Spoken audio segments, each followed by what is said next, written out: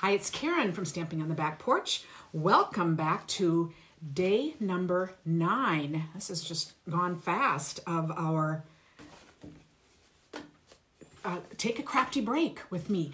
Full of activities, perfect for all ages. So this is perfect for school breaks for kids, perfect for everyone. We're just using things that you would probably have around the house. So nothing extra, no particular stamp sets. Today we're going to be making kites. Look how cool that is. And then you can turn a kite into this kind of a design. And tulips. So you can see we're thinking spring. We aren't giving up.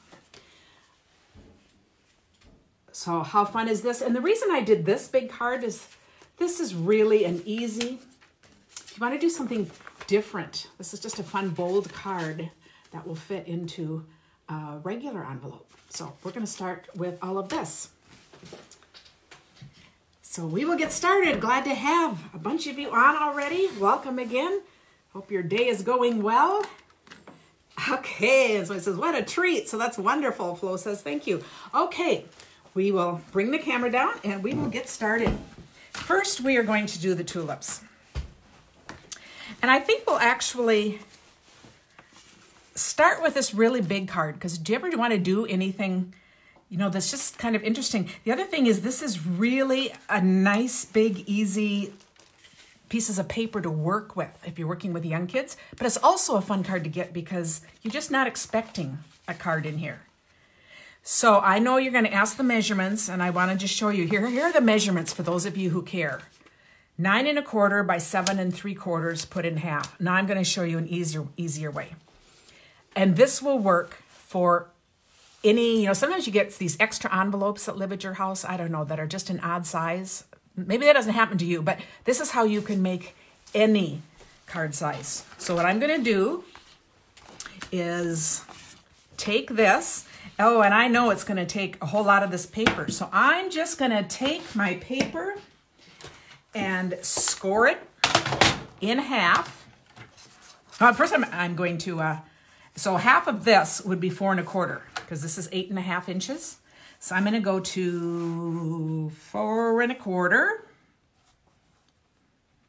right there, and I'm going to score it. Yeah, I didn't press hard enough. We better try that one more time. But this is a much easier way if you have something kind of unusual. So this will give me kind of the base of that. And I'm going to see how long do I want it to be. Oh, you know what? I just want it to fit in here. So I'm going to cut it right in here. Look how non-exact that is. You can use anything, and you know, you kids can do this right away.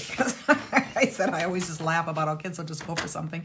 You know, this is a one-of-a-kind card, so it really doesn't even matter. Okay, and then on this one, let's see. I just want it to fit in here. So see, my size isn't just real exacting. And I'm going to look at it. Oh, yes, good size. Okay, so that is how you can determine what you're going to make. Now, to make the flower, this is just the coolest.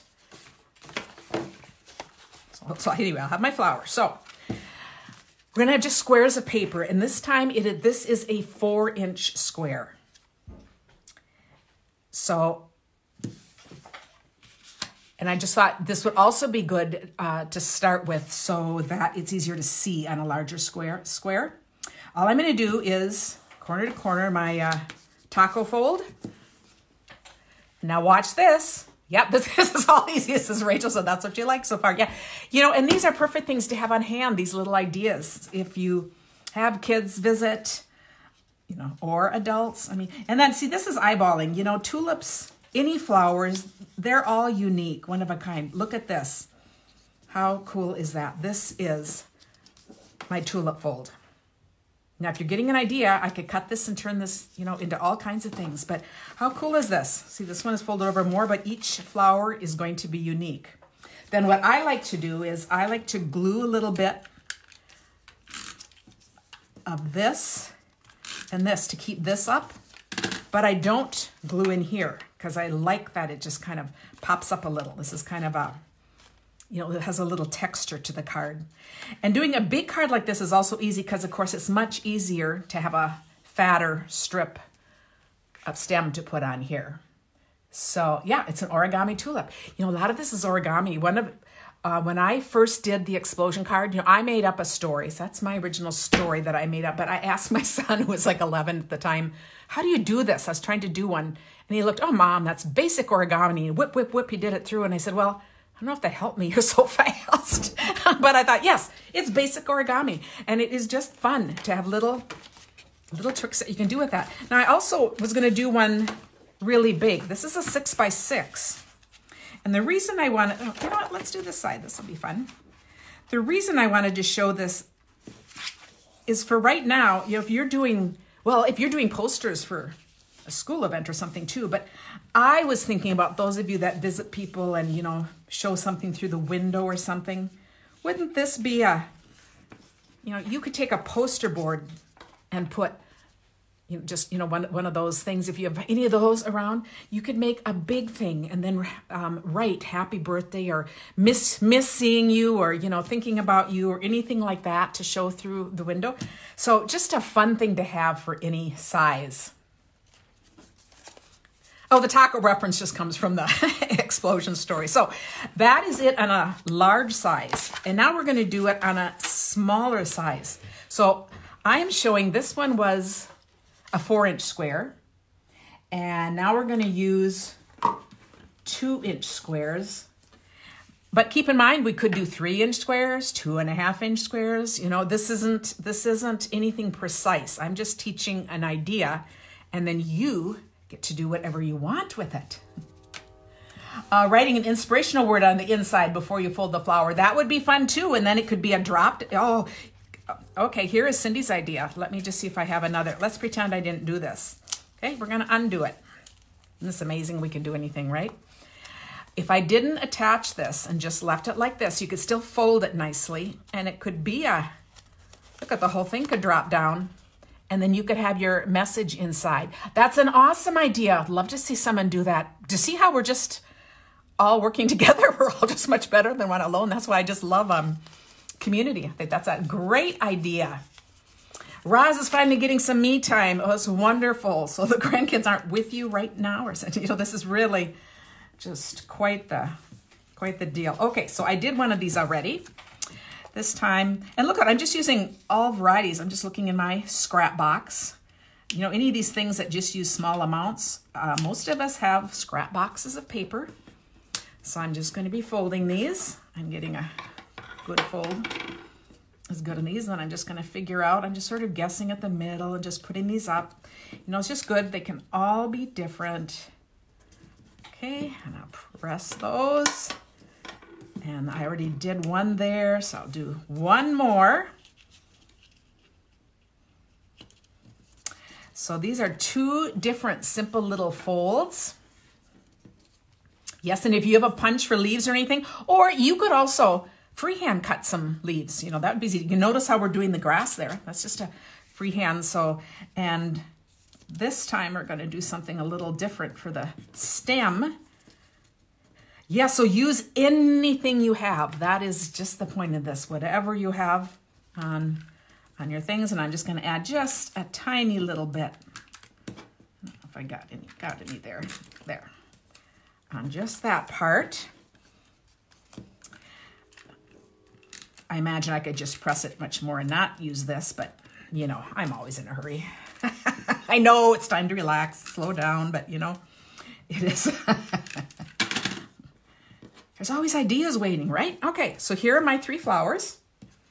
And now this time for my grass, I decided to use another little thing from here. I'm deciding those are little flowers in the grass because we're all being, it's, you know, it's all, it's not realistic anyway. So I thought we'll just do this. And this is how I'm making the grass. I'm gonna put that, I'm just gonna put one layer. Ooh, I gotta leave the grass. I gotta do the stems first. Okay, and here's how I'm gonna do the stems. This time, I'm gonna use ribbon. So I have this mint ribbon that goes with that. That's why I picked that paper. I'm gonna find the end here. Oh, good. You guys are liking that. Oh, Tim will be on again soon. He's just had a little break during this time. And then just while we were doing these crafty breaks, next week we go back to our regular schedule. So we'll do, like Monday nights and Thursdays as usual. But I think the other 4 days, we're going to do something else. I'm thinking, something like a card a day will help keep the blues away, and we'll just do some at the same time. So let me know what you think of that idea. And we'll just do something simple with some little tip or trick with it. And now I'm doing this on a silicone mat. Well, did that even, no, it didn't even come out, because I'll show you. Anything left over will just stay on there, and I can just rub my hands right down the side there to get off any extra. I'm not gonna be too pokey about that either here too, so I'm gonna put that on. And then I'm gonna do another one. So I'm just doing this because then I don't have to worry about getting my paper all sticky or anything. I'll put one here, and then I'll put one here. Yeah, this is, this is kind of a scrap box. Do you know, I don't know, we just end up collecting scraps. And now, if all you have on hand is construction paper, use that too. This is really about using whatever you have and just having fun with this. And just think, we get to do something thoughtful for others when we're done, and we get the joy of making it first. And then I'm just going to put these on, and I'll just put these on with, glue would work fine too. So I'm going to put one up there. These are kind of crazy tulips. I'm going to put this one down lower, I think is what I did, but it doesn't matter. I was just trying to make them all a little different. Planned randomness or something like that is just really hard to do, but I didn't have room. They could all be even if you went this way, or we could overlap them. There's a lot that we could do. And now I already put a little adhesive there. So I'm going to put this on the bottom. And then the bottom, I'm going to do this because of course it hasn't been perfectly. You're not going to mow over the tulips. So see, you have all these kinds of different shapes. And then we're going to put that on. So I find this is one of probably like the easiest origami flower to make, and it just comes in handy for so many things, and it's pretty on any different size. LeVar said this is giving her idea for a birthday card now. So I said, plus it speaks spring, and we're all just looking forward to that. Okay, so this was the flower. So you can use this flower idea and whatever, just be creative. I love that drop down idea. You really could do things. So, take the idea and play with it. I am loving seeing the interaction over on the Back Porch Stampers. It has been awesome. So now we're going to do another quick fold, which is also really fun. So I thought these two are just really good ones to have on hand. I just love this kite shape. And I added this little girl at the bottom and keep dreaming. So I thought totally fits now. But, a kite is just perfect. And I'm going to do one first with a larger size. I believe I better measure what size this one is. Let's see. This is a 3x3. And on here, on my card, I used 1.5. But I just want to show it on a bigger one first. Again, a big banner with colorful kites on a sky. And you could draw on some clouds. Just think of a fun project that would be. And then give some, or what else to hang in your window or outside, just for people to enjoy when they walk by. To see something that is springy is just a really fun thing. Now, this one we're doing the same start to the fold. So just a great fold here. And then I'm going to open it. And watch this. I'm going to just fold this in along the fold. And again, nothing here needs to be exact. Because if your kite is a homemade kite, it might not be so exact anyway, right? And look at that, we have a kite. Now what I forgot to do on here, and what I would do here, I'm gonna do this and then open it again so that you see the cross bows on the kite. And that, well, I don't even need to do the little one because I'll do it on the others. But then I took, let me see, I must have dropped my twine, but you see when I put the twine in? I'm just gonna show you how I did that. I just attached the twine, just like that. So we'll do it with this ribbon. I attach this, and I put tape on that, so that gets folded in. And then there is my twine coming out the end. You know, of course, it's skinnier than that. But how simple is this? Kites would make, you know, I mean, great birthday cards, anything. It just really fits March. So this, I think you'll get a lot of use out of this. And so you could just see something out in front of the house with a bunch of big kites on it. So you could do these out of a 12 by 12. So just be creative. I think I cannot wait to see what you can do with these. And an easy project to do, you know, if you're young or old. I mean, we just can do this together. Okay, so now, then the last one, we're going to turn this into, you know, this makes me think of a quilt, but it could be a stylish flower. It could be whatever, but it's some kind of pretty design. So now this time, I'm going to take, so see, I put some of these out of bigger cards too, but I think since I'll do it larger again one time, just in case we want to see, because I'm going to show the two differences. Okay, so this time, if I fold it, and both work. Now, if I'm making the kite, I want to do it this way. So I'm going to do that, and then I'm going to fold these. You know, when I make several of these, it does give you time to kind of cut your paper right. Start making them along with me. Okay, so now that is one way to do it, and you'll see the lines there. I did this way on purpose, and I like the look of the lines. Now, if you don't like the look of the lines, here's the other way to do it. We love possibility. Okay, I'm gonna go to the smaller one because I don't have a big enough thing here.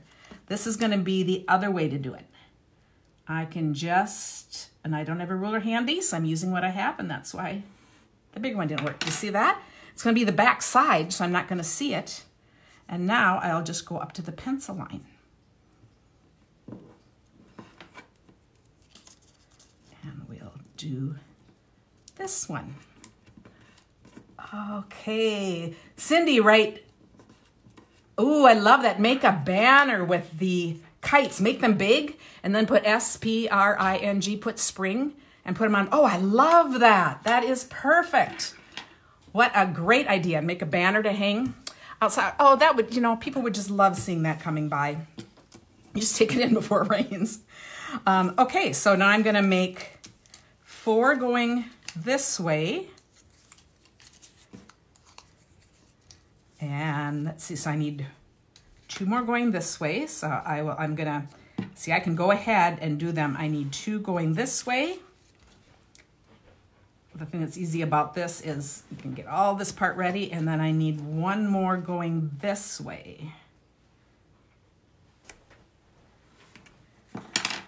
Yeah, I love that idea. So you guys, some great ideas here.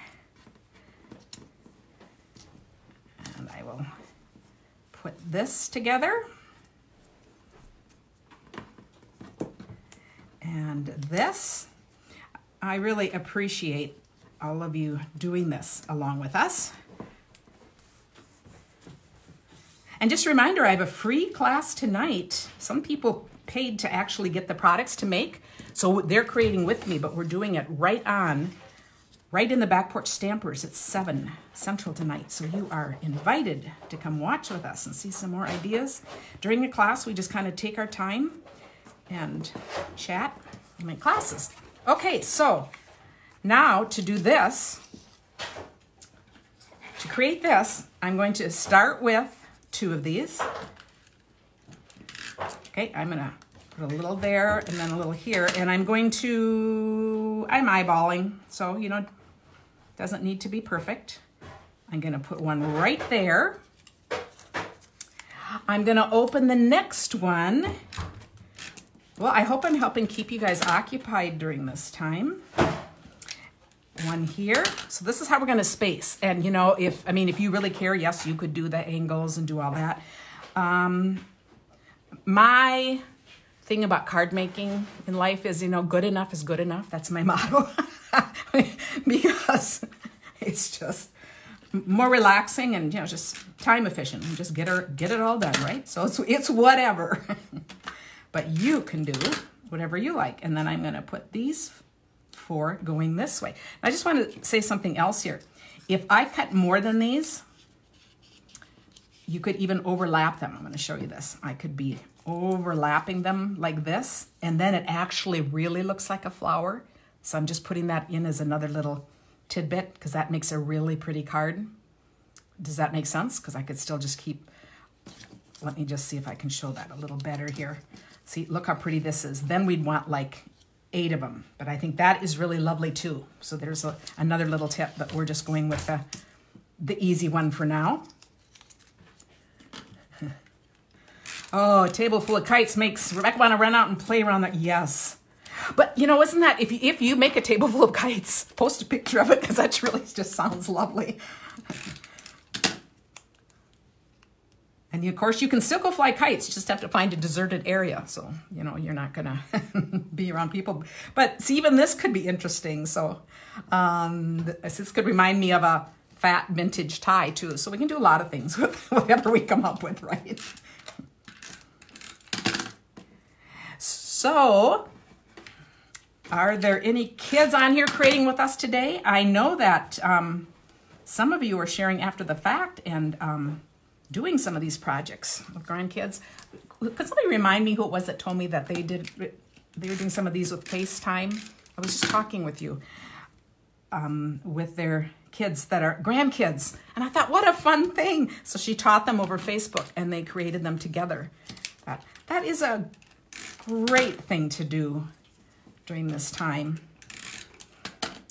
And Kathy Ost, who is on here, she made up some of the kits on like the corner bookmarks and something, and took them over to a women's shelter as little kits because, you know, they're all stranded too and looking for things to do. So a lot of fun things that can be done with this. I said that was just so thoughtful. So look how fun this is.